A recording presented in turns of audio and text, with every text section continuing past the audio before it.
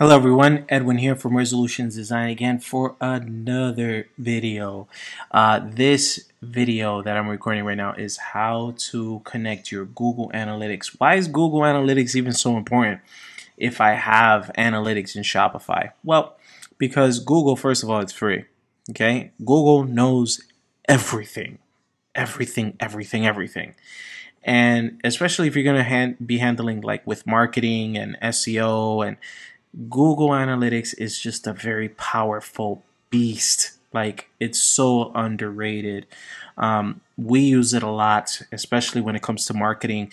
You get to see the numbers very clearly, and Google tells the truth. There's nothing more real than Google Analytics. Shopify gives you more sales analytics, but Google, they say everything. So that being said, let's get right to it. Before we start, actually, if you're new to this channel, my name is Edwin Anthony. I'm the owner of Resolutions Design, one of the top leading Shopify experts agency. Purpose of creating this video is so that you don't have to hire somebody in order, so you could just do this yourself. So if you appreciate that type of stuff, all I ask is for a like button. Just smash it blue, smash it hard, blue, and subscribe so that you could be part of our team here. Okay, let's get right to it. So one of the first things that I recommend is having a Gmail. So I'm not saying like your personal Gmail. I'm not talking about that. I'm not talking about like, drip flavor 159. No, I'm not talking about that. I'm talking about, if you have a business. So let's say, for example, in this case, we're using my coffee shop. Okay. Create yourself a Gmail that kind of mentions that. I misspelled coffee shop, as you can see right here, because I'm crazy like that. But what I'm saying is get yourself a Gmail for the business, something basic. Unless, of course, you have like some type of other type of inbox. Regardless, you need a Gmail. Even if you have like an info at so-and-so from a domain of GoDaddy or something of the sort, just get a Gmail for the business. It's for a reason. And more importantly, is for Google Analytics, especially if you're going to do Google Console and all that other stuff. So get yourself a Gmail. You definitely need it for the business, okay? Once you set that Gmail up, we're going to go right here to where it says Google Analytics, okay? And you're going to say start for free. And then starting for free, let's see where we go. Okay, so let's say set up for free. Right here on this upper corner, you click on that. In case if you're logged in as the superdrip 159 at gmail.com, make sure that this right here, this icon is showing the Gmail address for the business. That's the first thing, okay? The next thing that you do is that you click on where it says set up for free, okay? And then right here, you say the business name, My Coffee Shop, okay? Products and services, yeah, whatevs. You could go ahead and leave that there. Let's press next. And what we're trying to measure is the web. We're going to go right here and measure the web, leave that there, and press next. Website name, here we go again, My Coffee Shop. The URL, we're going to click on this right here, and we're going to say that it's an HTTPS, right? And then we go right here into this, and we're going to just highlight all of this stuff right here and press copy. Go back to Google Analytics and press paste. Clean this out because we don't need repetition, and clean that last tail out right there. You could do that right there. And it doesn't have to be like the actual domain. This is perfectly fine. So right here, what industry are we in? We're selling, cups and all that stuff. So we are in the internet retail. Let's see if we have something here. Retail, okay, shopping. That's what we're all about. We're in the shopping industry if you're selling e-commerce. And then for time zone, we're Eastern. You could put whatever you want there. Hopefully wherever you guys are really at. And then go ahead and press create. Once you do that, you're going to have these terms right here. So just click on these check boxes and say accept. Those are just some terminologies there. And we're going to uncheck all of this. This is spam stuff. We don't need any of that. Save. Okay? And we say, all right, yeah, got it. No thanks. Here's our tracking code. So we're going to grab this right here on this sample here. You're going to just hover over this tracking code and press copy. And we're going to go into our Shopify. Now that we're in Shopify, what we're going to do is, if you're like, let's say over here at home, you click on where it says online store, and then you click on where it says preferences. All right, you scroll down just a bit, and you're going to go right here, Google Analytics. Right click, paste that code right there, and press save. We are not done yet. Once you do that, enhance e-commerce. Click on this right there and press save. We're not done yet. That's part of it. Okay, so we've done all that there. Let's go ahead and back out, and we are in this setting here. So just almost a little quick tutorial.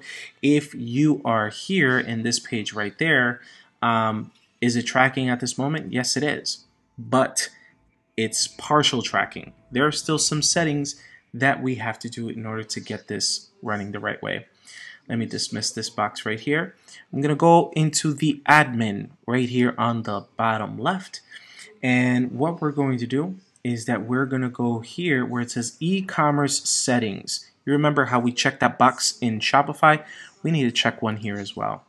So right here, we're going to enable this and the reporting and press save. Let's go ahead and do that. Okay. And then from there, that's when the settings is pretty much good to go. Okay. There's, again, like I said, this is a beast. This here, it's amazing. Google Analytics. I would make another video in order to show you the real power of Google Analytics. Okay. In fact, let me just do that now. Why make a separate video? Let me just get to it right now.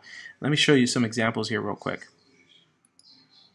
All right, we're back. So here's some statistics where it's showing us live feedback right now. There's 8 people into the website as we speak. But what are the real important numbers that I like to take a look at? You can look at real time and see kind of like an overview as far as, you know, in real time, where are people coming from right now? And you could tell that there's definitely a lot of people from the mobile versus desktop versus tablets. This lets you know a lot. But the one that I like to visit to the most has to do with acquisition. Acquisition, all traffic and channels. So from here, what I like to do is that I like to look at, let's say, if I go over here to date range, I like to go to where it says the last 30 days. I want to see data from the last 30 days to see how the business is flowing when it comes to visitations and all that good stuff. And then I like to go down here and I like to say, okay, so what's going on here?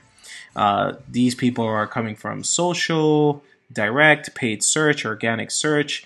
You know, organic search is SEO.